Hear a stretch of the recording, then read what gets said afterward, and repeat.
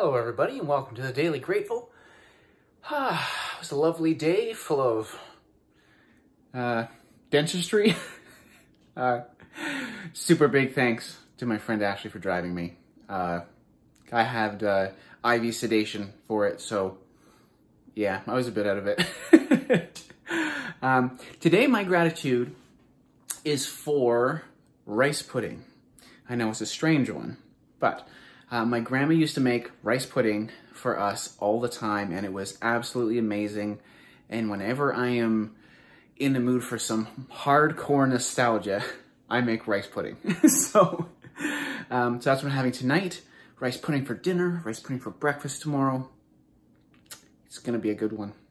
It is gonna be good. Hope everybody is enjoying their Friday, and we'll see you tomorrow.